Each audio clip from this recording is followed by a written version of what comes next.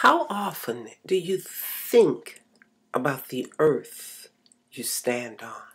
You walk on it every day, but how often do we actually see or feel the real earth, the soil, the dirt that supports us because it's covered up with concrete or linoleum or parking spaces or steel or wood.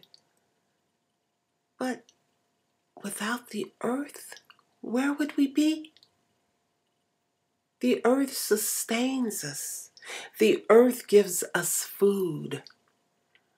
And have you noticed that there's different earth in different places? The first earth I remember was the rich red clay of Georgia. We'd visit our grandmother in Cedartown, Georgia, and that clay was red, not like an apple, but somewhere between a red of a carrot and an apple. And it was moist, like clay. And some of the kids actually ate it. Some people said it was good for you. Then we went to Florida.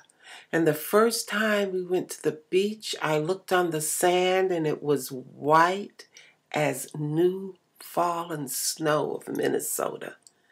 White, smooth, beautiful sand. Then, the next soil I remember is many years later in Des Moines, Iowa. Rich, black, fertile earth. Anything can grow in it.